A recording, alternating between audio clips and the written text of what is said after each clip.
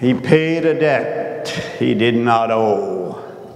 I owed a debt I could not pay.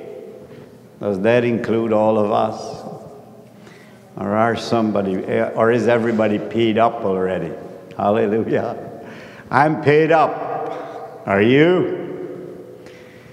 And guess who paid? It was the Lord Jesus Christ. Isn't that awesome?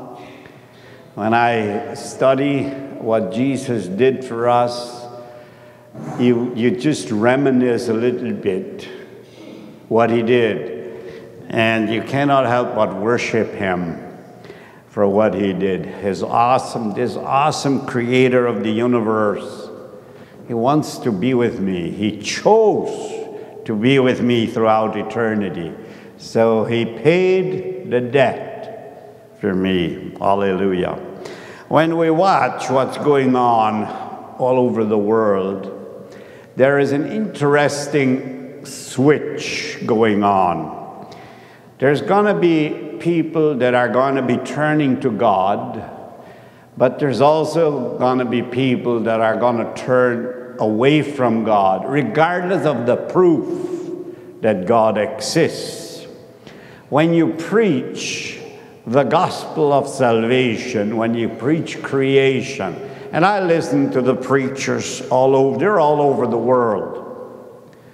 And it's amazing how people make choices to believe in evolution, to believe in strange gods. I was watching this thing in India.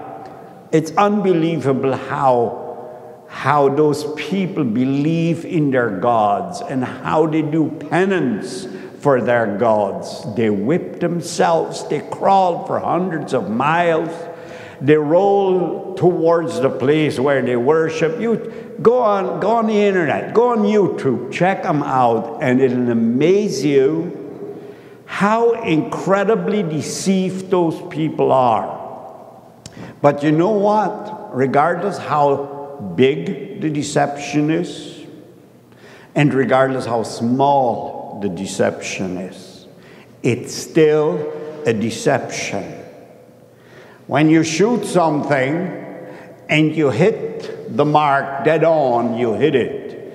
But if you just miss it by let's say a hair, you still miss it.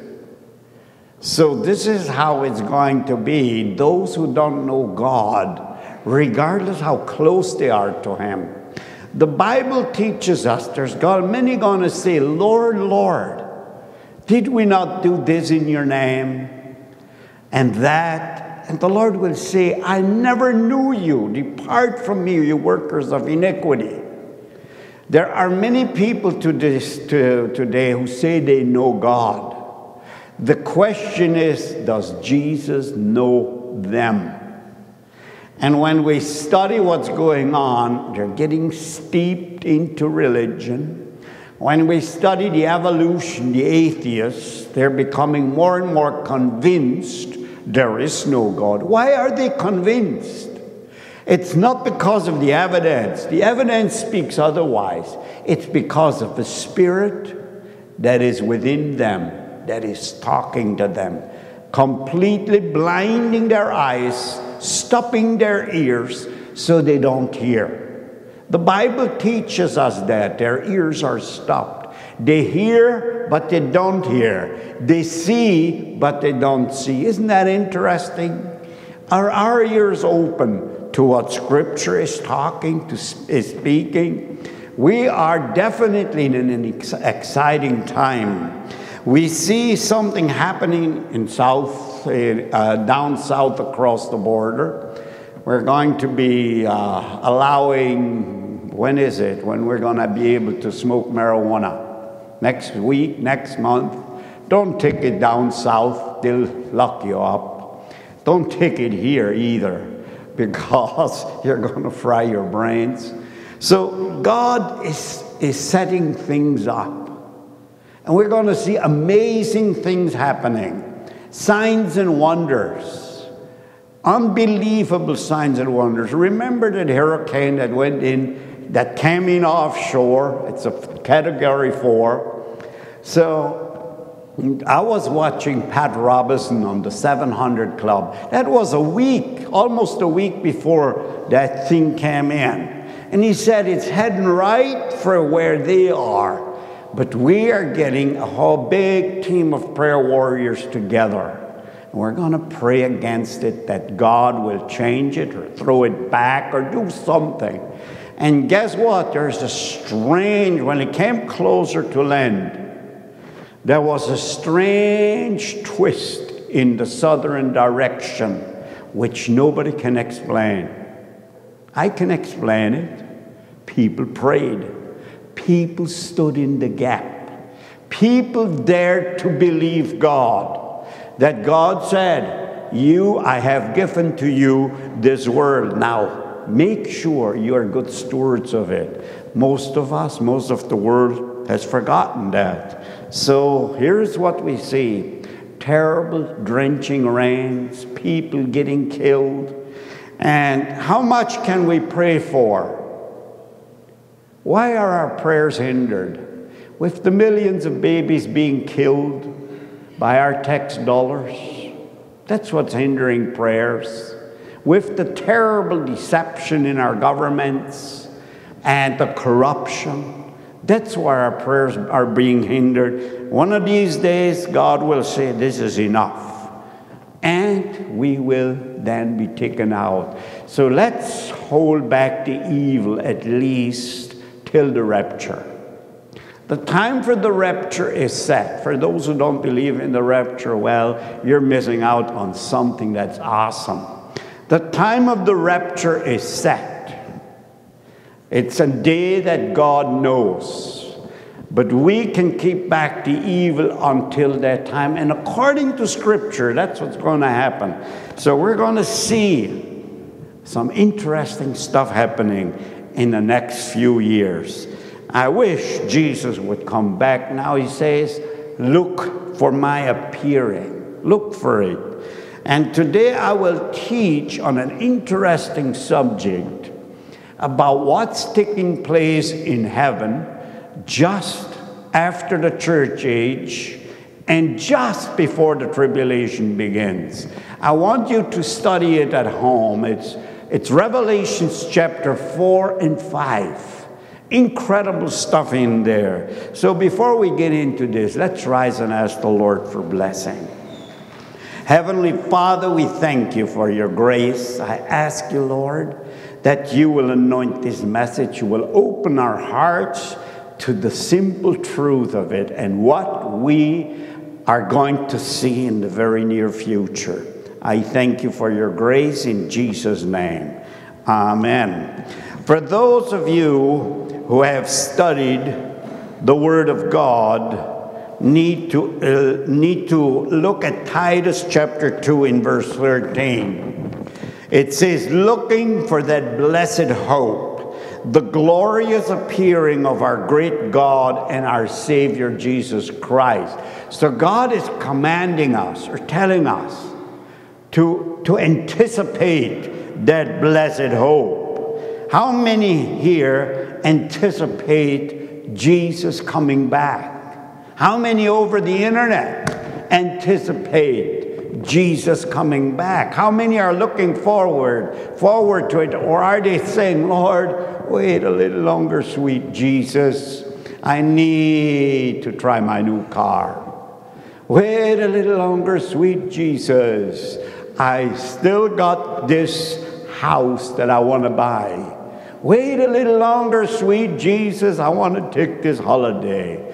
On and on the excuses go for Jesus not coming back. Look at it. Look at it this way. If Jesus comes back, you'll have the best house, the best holiday, the best time on the planet. So forget about this garbage that we call pleasure here. Let's look forward to the soon coming of Christ. Now, Revelations chapter 4 and verse 1 and 2. After God is finished telling the Apostle John about the church, admonishing the church in the first 3 chapters of the book of Revelation. He's admonishing the church, telling them what to do. Once he's finished with the church, and I take this as once the church age is finished, then God will say to us, come up hither. Like he said to John, come up hither in chapter 4. Revelations chapter 4 and verse 1. After this I looked, and behold, a door was open in heaven. And the first voice which I heard was as it were a trumpet talking with me, which said, come up hither, and I will show these things which must be hereafter. And immediately I was in the Spirit, and behold, a throne was set in heaven, and one sat on the throne. So that's John sees something very interestingly. A throne, right as he got there. In Revelation chapter 4 and verse 6, and before the throne was a sea of glass like unto crystal. I want you to pay attention to this sea of glass. A wide open expanse, a sea of glass. And in the midst of the throne and round about the throne were 4 beasts full of eyes before and behind. I've never seen a creature like that, so I don't know what it looked like. Anyways, I know it has eyes in the front and eyes in the back. It must not be that nice to look at with our eyes. But once we'll get some new eyes, and once that'll see truth and the reality of things, then we'll see what God has. So we see the sea of glass, the crystal. We see the 4 beasts, and there's the 24 elders around the throne also. And then it says in Revelation chapter 5, we'll go to chapter 5 in verse 1 and 2. And I saw, there's the throne, and I saw in the right hand of him that sat on the throne a book written within and on the back side, sealed with 7 seals. And I saw a strong angel proclaiming with a loud voice, who is worthy to open the book and to loosen the seals thereof? So, who starts the tribulation? Is it the Antichrist? Not necessarily. He's just a tool that God will use. So here's this book with seals, 7 seals. And then it says in Revelation chapter 5 and verse 6, and I beheld, and lo, in the midst of the throne of the 4 beasts, and in the midst of the elders, stood a lamb, as it had been slain, having 7 horns and 7 eyes, which are the 7 spirits of God, sent forth unto all the earth. And he came and took the book out of the right hand of him that sat upon the throne. Listen to this one. How many of you believe in Father, Son, and Holy Ghost? I do. But there are churches out there that don't preach that. They say this is not true. There's only Jesus. And I know people who go to those churches. And I had my share of arguments with them. And when you show them these things, they don't quite know what to make of it. The Lamb went up to the throne. Who is the Lamb? The Lamb is the Lord Jesus Christ. He goes up to the throne and he takes the book out of the right hand of him that sat on the throne. So there's the Father, and there's the Son. Hallelujah. We got him there. So don't try to even argue with people. Just show them the Scripture. Let them argue with the Scripture, because they'll argue till you're blue in the face. But with Scripture, they cannot. They just say, well, that maybe means something else. But they know, they see it as it is written. So it says here that the Lamb takes the book. And listen to this, Revelation chapter 5:11. And I beheld, and I heard a voice of many angels round about the throne, and round about the throne, and the beast and the elders, and the numbers of them were 10,000 times 10,000s of thousands of thousands, saying with a loud voice, Worthy is the Lamb that was slain to receive power and riches and wisdom and strength and honor and glory and blessings. For those of you who were here last week, I was teaching how the Lamb opened the first seal and how it opened the second seal. And that started off the tribulation. And when you go to chapter 6, you can see the guy on the white horse riding out, bringing peace to this world. It's going to be interesting that the Antichrist will start off the tribulation by causing craft to prosper. What does that mean? Things will start to boom. That is found written in the book of Daniel in chapter 2, I believe it is, or in chapter 9, where things will start to really move ahead. But here we are in heaven just before the tribulation. Listen to this one. All of a sudden, he sees many angels round about the throne and the beasts and the elders, and the number that were 10,000 times 10,000s of thousands. Did you remember that when John comes into heaven, he sees a sea of glass? Now all of a sudden, there are millions of people filling this sea of glass. Who are those people? Can we identify them? I will take you to a scripture found in Revelation chapter 5 in verse 9 and 10. And they sang a new song saying, Thou art worthy to take the book and to open the seals thereof. For thou wast slain and hast redeemed us to God by thy blood out of every kindred, tongue, people, and nation, and has made us unto our God kings and priests, which shall reign on the earth. So can we identify all those millions of people that suddenly appear? Remember, before the seals are opened, suddenly appear on the sea of glass. They're singing a song. What are they singing? You have redeemed us to God by thy blood out of every kindred, tongue, and people. There, what I can see here, we got some Mennonites, we got some Hutterites, we got some people from, where is that country? It's the Philippines. We're covering a few of the kindreds and tongues. Yesterday, the other day, I talked to a lady from Africa who loves the Lord. Think about it. Who are those people that suddenly appear around the throne of God, filling the sea of glass? They are the Church of Jesus Christ. How do I know that? Not only are they born again by the Spirit of God, not only are they washed by the blood of the Lamb, they are also kings and priests unto God. Interesting that God calls us, the church, his kings and priests.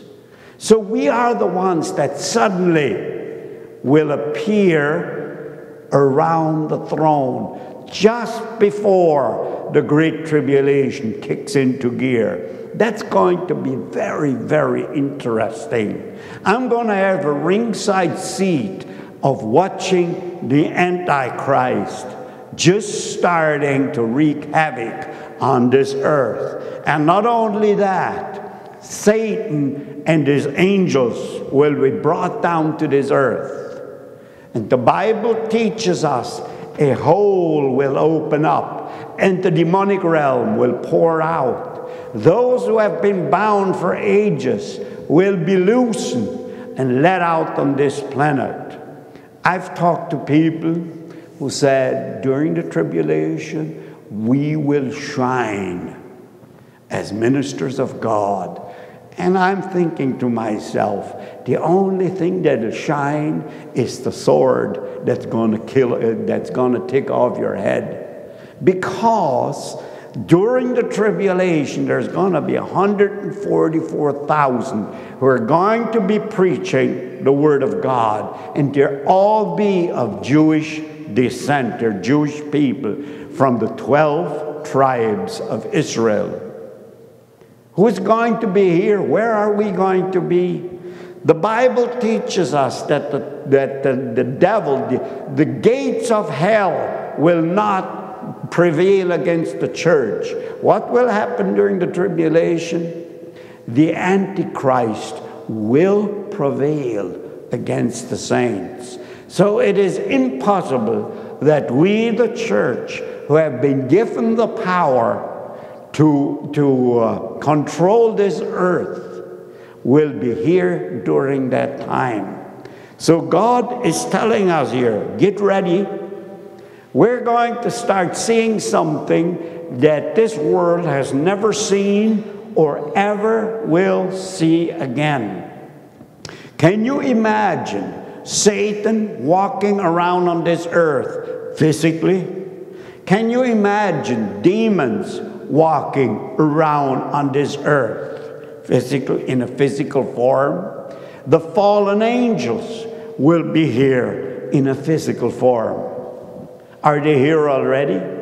Demons are. That I know for a fact. What is happening in the world today? I was watching Fox News as they were showing, a pilot was showing a videotape. He took himself. There was an unidentified flying object right out his window. And everybody was proclaiming, we're getting some intelligence from different planets to come to tell us what we do, what we're supposed to do. It's signs and wonders. It's deception.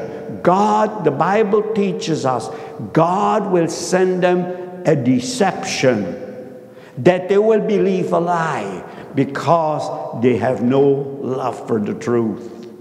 I know what these things are. I've known it since I was a Christian. I remember when I was about 16, the UFO deal started. It was all over the papers. People were starting to see things. They were starting to talk about these things.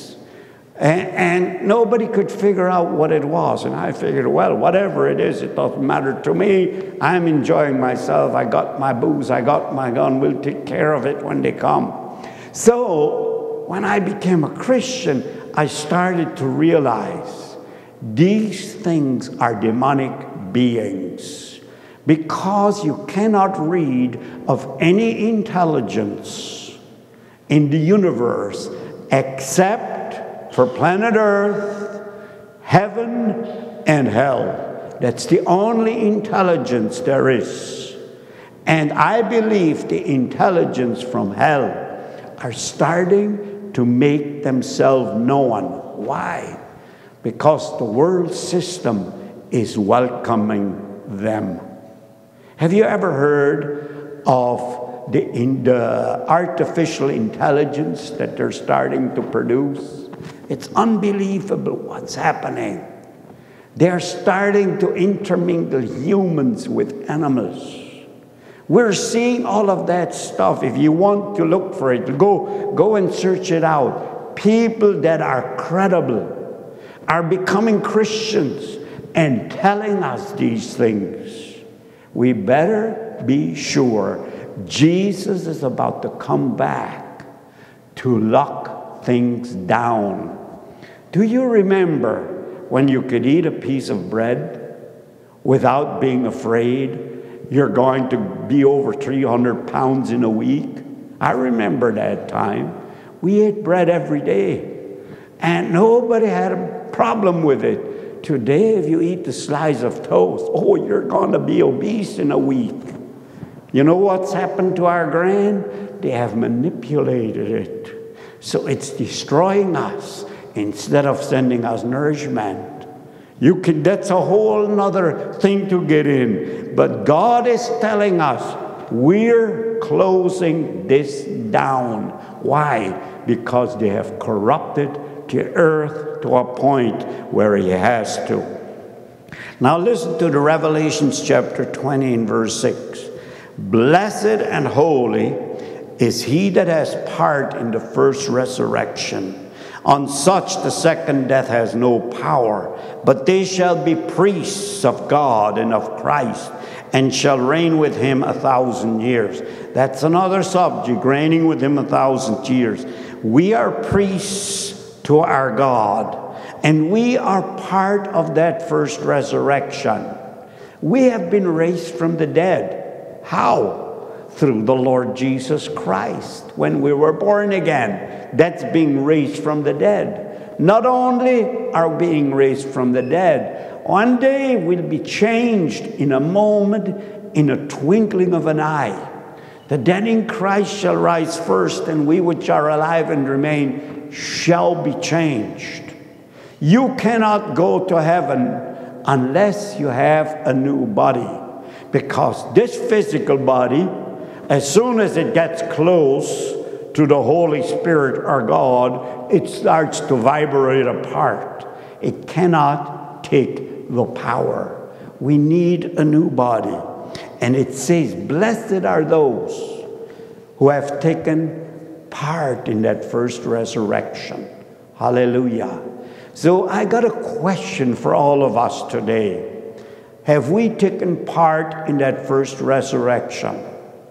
When you go to confess your sins, I had an interesting conversation with a friend of mine or a relative of mine. We were talking about confessing our sins. I told him, when you do wrong to my wife, do you go and apologize to her or to me? Well, to her. Well, I said, when you sin against God, who do you confess your sin to? I told him, the Bible declares the curtain has been ripped down. The priests have been put aside. Now we can go in and confess our sins to the one who we have sinned against. The psalmist said, against you, O God, have I sinned, against you alone. So it is between us and God, nobody else, to where we go and pour out our hearts to. Jesus made it so easy for us if we would only take that time and take that pardon that he's offering us. Against me you have sinned, not against anybody else. He is God. He is the Creator. You go to him to confess your sin. And the Bible teaches us, those that come to me, I will in no wise cast out. Do you have doubts in your mind that somehow Jesus may have missed one little sin in your background that you committed? It's eaten at you for the last maybe 20 years. Something I don't dare tell anybody. Don't tell anybody. Tell it to Jesus. He took care of that one too, regardless how horrible it is. Because you sinned against him. He is your creator. So God wants us to understand that. And those that come to him, he will definitely cleanse and make them pure and holy and righteous. I was talking to a friend of mine a week ago, a couple of days ago, about salvation. Once saved and always saved. I told him, listen, you don't preach that as a doctrine, because I don't know who you are. I don't know if you're once saved and always saved. But one thing I do know, I am. How do I know? Because the Holy Ghost has implanted it into my heart.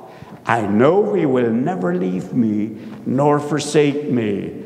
And for sure, I will hang on to him with all I got, because he's all I got. I don't need any more. So Jesus is calling us, come on to me, all you that are laboring and are heavily laden. I somehow feel I'm talking to a person right now. He just can't get over something that he did years ago. You just need to let it go. Give it to Jesus. Forget about it. He cleansed it. It is as if it's never been there. The Bible teaches us he puts our sins as far away from us as the east is from the west. Why did he use the east is from the west? Because the north and the south have a connection. You can reach them. You can reach the North Pole and you can reach the South Pole. But you cannot reach a point when you go east and west. Very interesting how the Bible uses terminology. So if you're here and there's something in you that keeps bugging you, just give it to Jesus. He wants you to throw it behind you and forget about it, because he's the one that cleanses you from all unrighteousness. So we need to open our heart to this. He is coming back soon, very soon, and we want to be ready for him. Let's open our hearts to him. Get rid of all the dross. How do we do it? Not by works of righteousness, which we have done, but according to his mercy, he saved us by washing and regeneration of the Holy Spirit. He washes us, and then the regeneration starts in your heart. We have a relationship with this God, and he will in no wise cast us out, because he loves us. So let the Lord open your heart to this and make you a blessing. Amen.